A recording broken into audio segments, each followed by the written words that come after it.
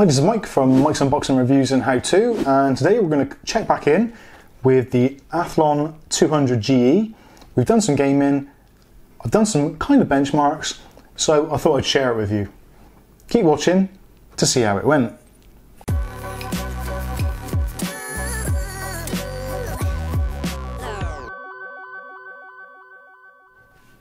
Okay, so welcome back to the channel. Now, if you're a regular viewer, you'd have probably seen the video where we built this pink piece of trash and made it into something a little bit more special. Now, we've used the GIGABYTE AX370M DS3H, got it right that time, and also a Athlon 200GE, which at the moment is AMD's budget king. This thing is incredible. I've got to be honest with you, I wasn't expecting a great deal from it. Running at 3.2 GHz with 2 cores, 4 threads, and a Vega 3 graphics core. For £50, you can't really expect a great deal. But, surprisingly, this thing is actually pretty damn awesome.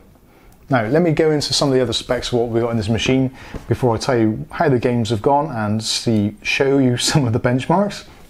Now, inside this case, we've got a really old generic kind of 450 watt power supply, nothing particularly special there.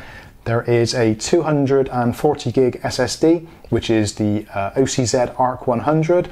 Again, a slightly older drive, nothing too fancy. You can pick up equivalents for around about £30 in the UK at the moment.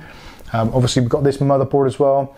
Now, originally, this system started out with 8 GB of DDR4 RAM, which was the Corsair Vengeance LPX at 2133 MHz. Now, that was a single stick, 8 gig stick. Ideally, this needs to be dual channel. There is a 10, maybe 15% performance increase overall, and it also feels a little snappier if you're using 2 sticks of RAM. So I've borrowed another stick of RAM. At the moment it's in 16 gigs to make it dual channel. I would still recommend probably 8 gigs because of the pricing wise. If you're spending kind of £100–120 on RAM, really a $50 processor or £50 processor isn't the best mix for that. So I would still say that 8 gigs of RAM is the kind of sweet spot for this kind of setup. But again, if you can find the RAM, or you want to use this processor as a placeholder for when you get something a little bit better further up the line, or maybe when you change the graphics card, that kind of thing, then yeah, make the platform your own. That is the beauty of PCs, make it your own, you decide what you want to do.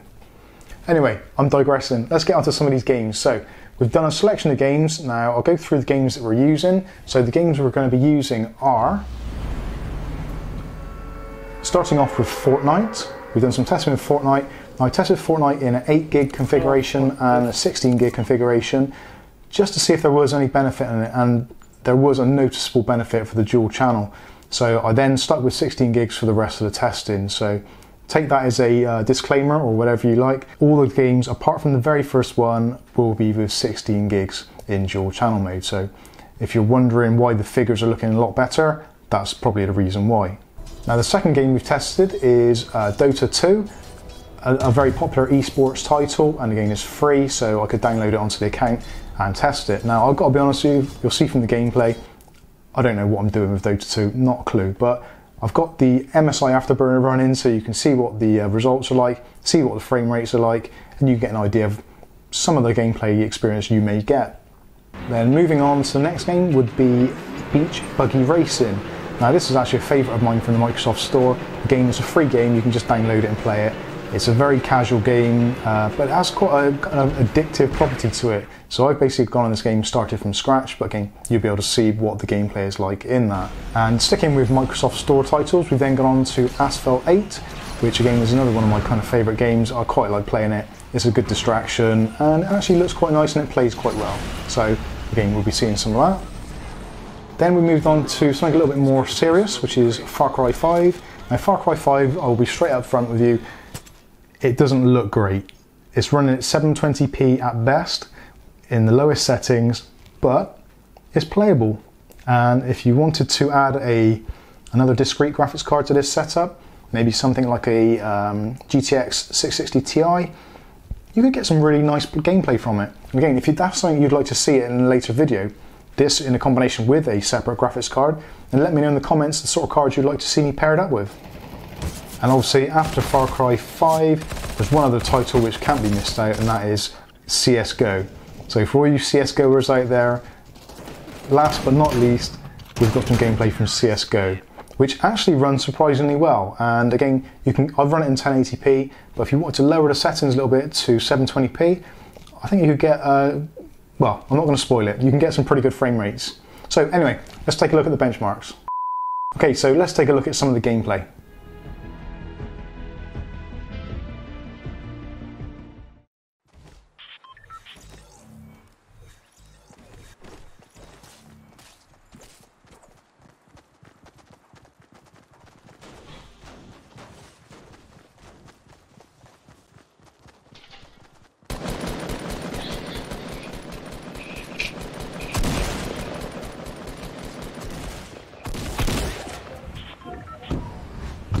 Where do you want to land? Let's go, Dusty. Hello? Yeah, I'm here. Oh, okay. I can't tell. Are you a boy or a girl? I'm a girl. Oh, nice. What skins have you got? Not a lot. I've got Skull Trooper, Drift, what else have I got? I can't remember any of the others. Are you a girl? No, I'm a boy. I sound like a girl. I only asked because of your name. Oh. Nah, this is my sister's account.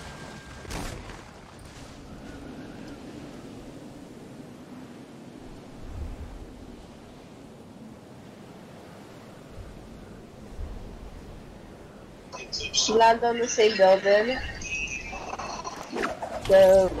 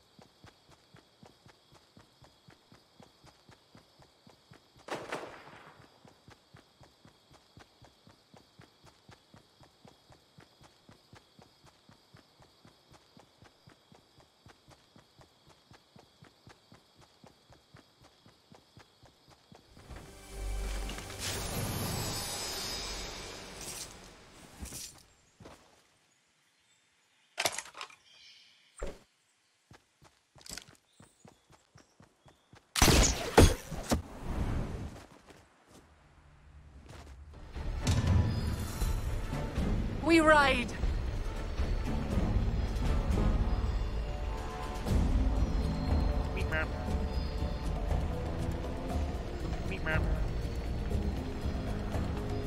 Let's go.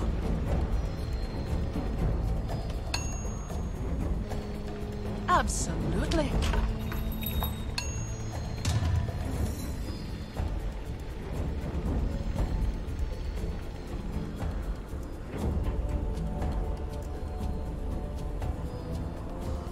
Let's go.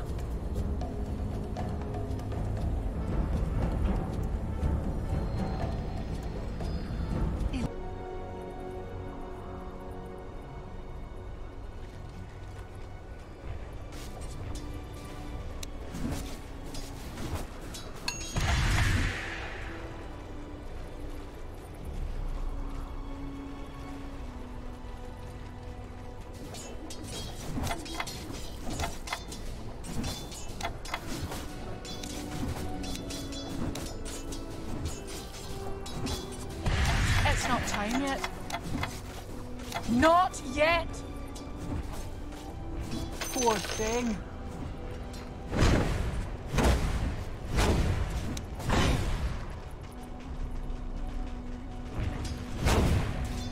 Let's go. Into battle. Who dares?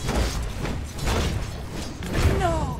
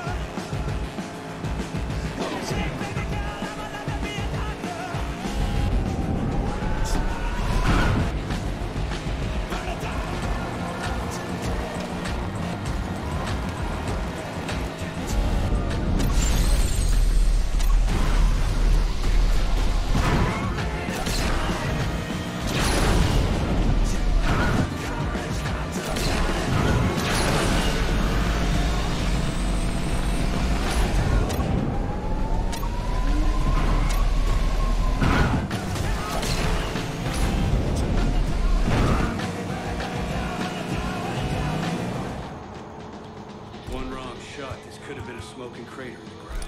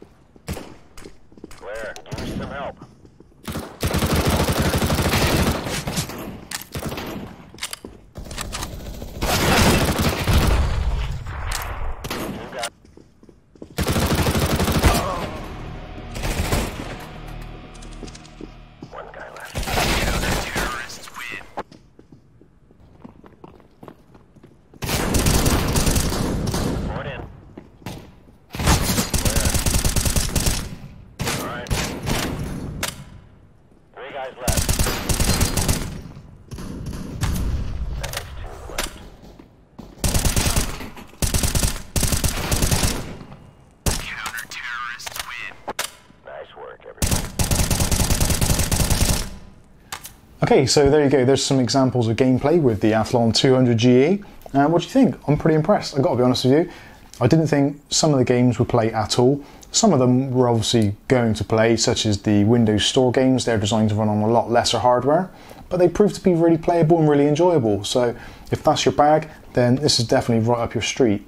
Now, if you're more of a Far Cry 5 or the kind of AAA titles, it might be worth throwing a little bit more money in the kitty and maybe opt in for a Ryzen 3, maybe even a Ryzen 5 with integrated graphics on it. But that's your decision.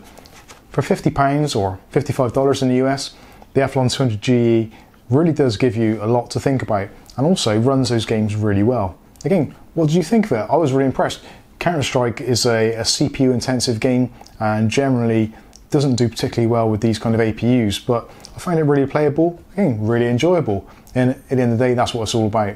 So I find this to be a real eye-opener actually. I wasn't expecting much from it, but it actually does deliver pretty much most of the goods that you could wish for.